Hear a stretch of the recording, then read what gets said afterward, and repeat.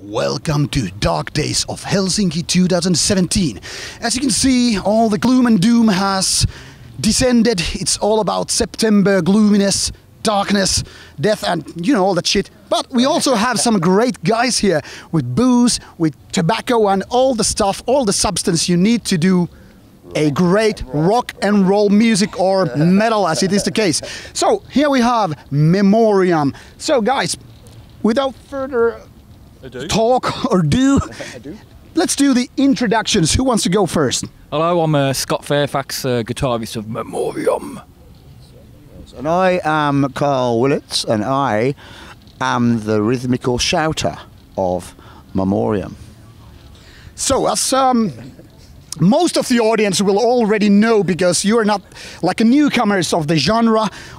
People know you from different bands, but we are not going to talk about too much in the past. But Memoriam is only like less than 2 years old. Absolutely. So there's been a lot of walking to do on your path to this very moment. How would you describe the birth of Memoriam? The birth of Memoriam really came about, as you say, 2 years ago. We formed as a band primarily in the wake of the tragic loss of Martin "Kiddy" Kearns. He was the drummer of Bolt Thrower. Up to September 2015, I was in a band called Bolt Thrower. And when Martin passed on, you know, I was faced with a decision of what I particularly wanted to do with the rest of my life. After a period of sitting down and contemplating what the future may hold, you know, and being in quite a dark place, really, with no real idea of what was going to happen with me in the future. I sat down and thought, right, okay, the only way that personally I can dig myself out of this hole is to do something positive, to create something new and fresh and challenging and exciting, and try and get some joy back into life in a way. The whole experience of losing Martin, a close friend, was a very sad, depressing experience for everyone involved, obviously.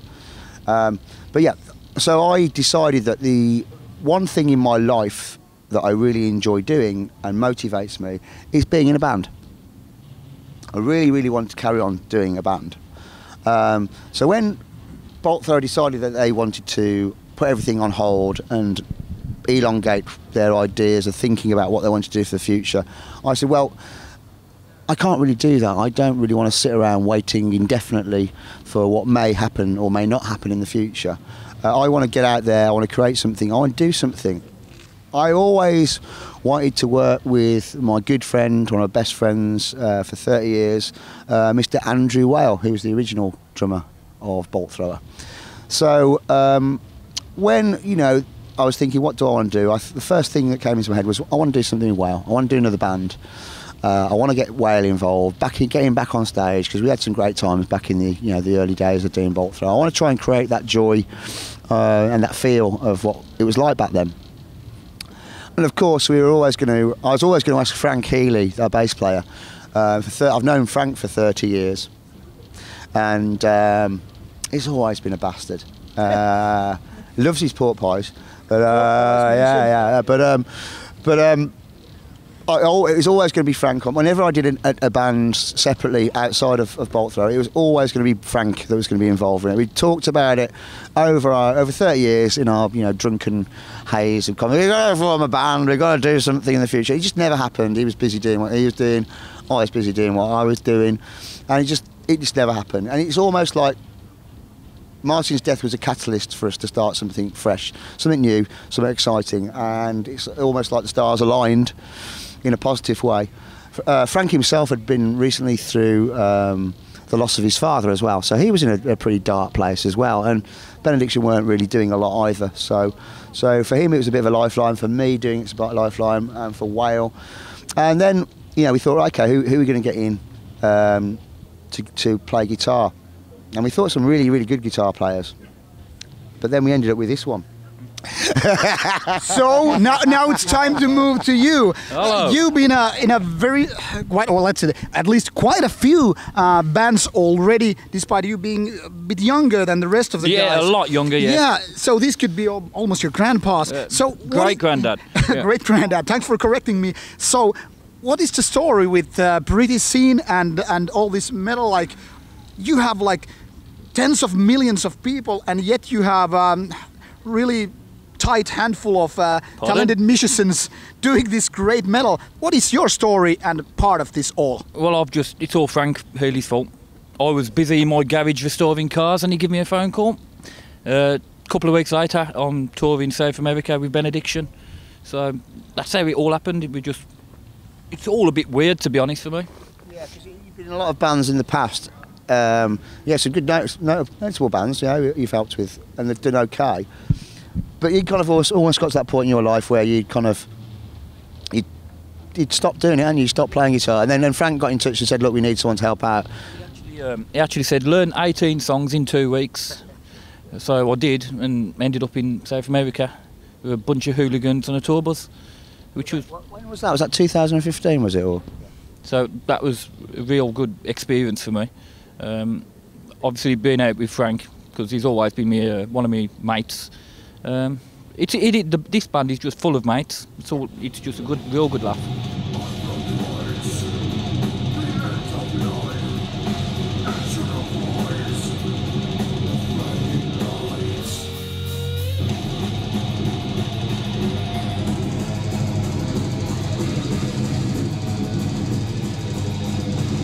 We first got together just before Christmas in 2015. December, we had our first little meet-up to sit down and decide what we were going to do.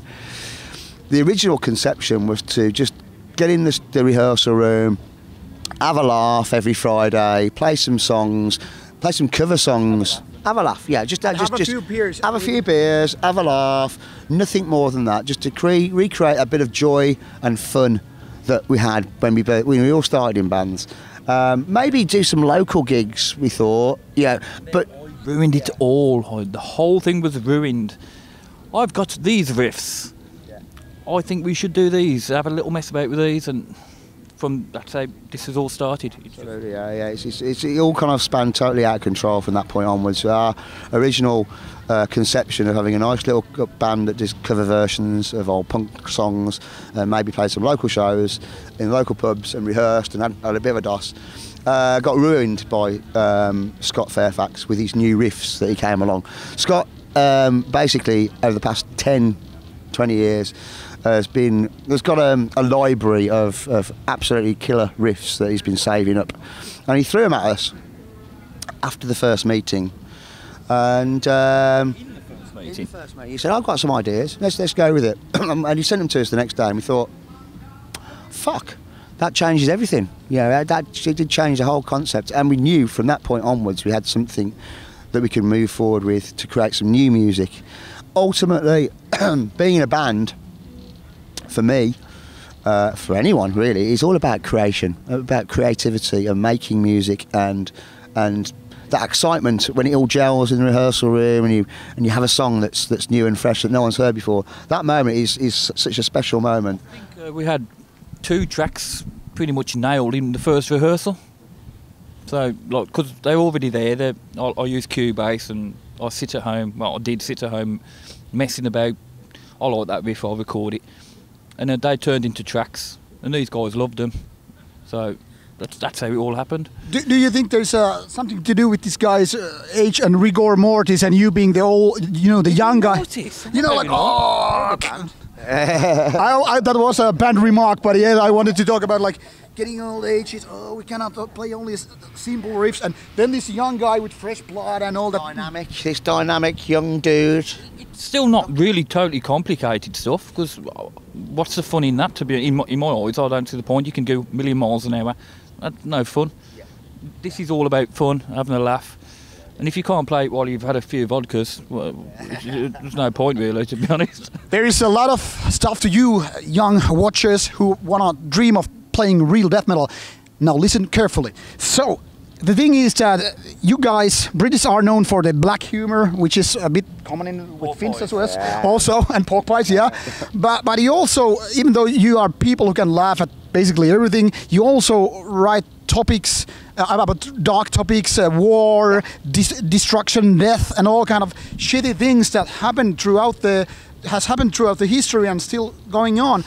What is the story? What keeps the smile on your face when you just go through with these ideas? Yeah, well, I think that the whole essence of being in a band is you've got to enjoy it. It's got to be fun. When the fun stops, that's when it's time to stop. And really, that's the bottom line.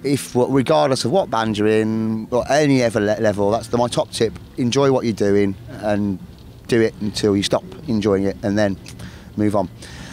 The lyrical content of the band is, you know, it's not humorous. You know, we don't write about you know, stupid stuff, but we have a lot of dark humour involved. We've always lyrically in the past, with Bolt Thrower in particular, you know, I always wrote about the topic of war. It was a constant theme. Always from maybe a kind of like third-person perspective. It was never really condemning war or praising war. It wasn't about blood, guts and gore. It's never been about that. It's always more about the psychological aspects of war, which I've found more fascinating, really, and the historical aspects of it. So I draw a lot on that. You know, I enjoy military history. I'm a big involved in reading. A collector of tanks? I like tanks. I like tanks, cats and beer. But yeah, with Memoriam, I have almost a free range in what I can write about. With the previous band I was in, there was a set formula, and it worked. And yeah, we didn't deviate from that, you know, over the career of the band, which was great, you know, and it worked, and it was good. But ultimately, it was quite creatively restrictive in many respects. So I kind of feel a lot freer, a lot more expressive with what I can do with Memoriam. So I can write about things that affect my life in general, draw reference from the everyday aspects of things that are important to me.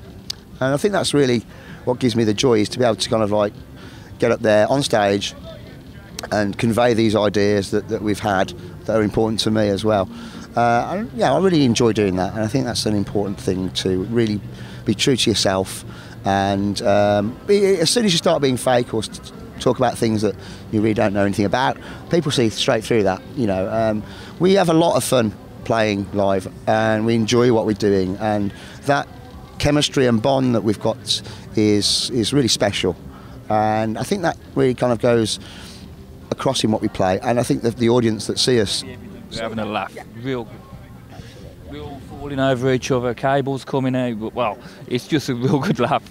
So lyric-wise, you're talking about a lot of military history, and you've dealt with Bolt Thrower and all the stuff. But in Memoriam, you also had a really current day stuff, just like a song "Drone Strike." Yeah, so is it all about this nowadays? Absolutely, things? yeah. We're kind of moving to the technology. Yeah, we are affected by the technology that's around us. We live in a world that's dominated by technology. So that was really important for me to write a song about the way that the warfare has changed.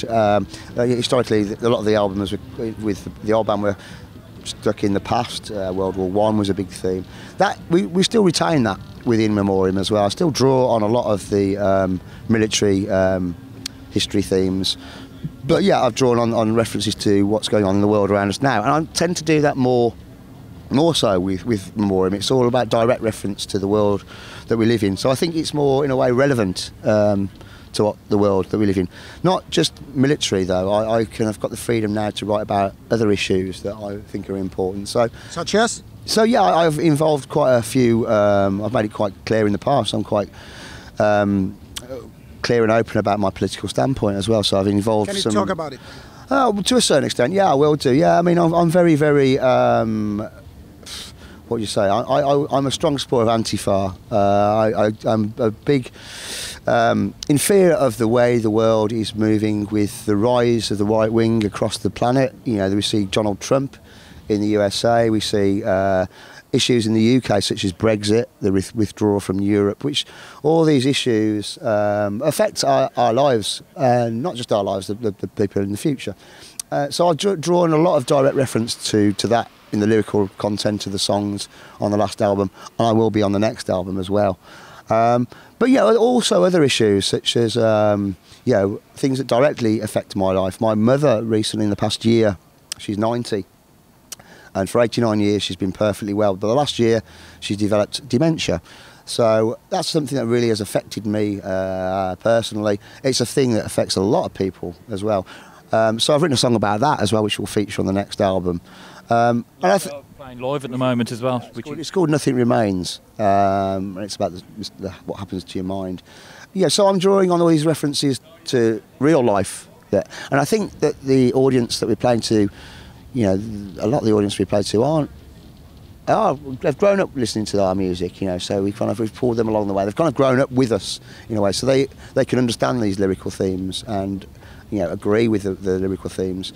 You know, I don't have to agree particularly with my political standpoint, I don't ask you to, but I think that I'm in a position in my life, it was my 51st birthday. I'm a child of 1966, so it's my 51st birthday just 2-3 days ago. Congratulations, by the way. Thank you very much. I was milking that.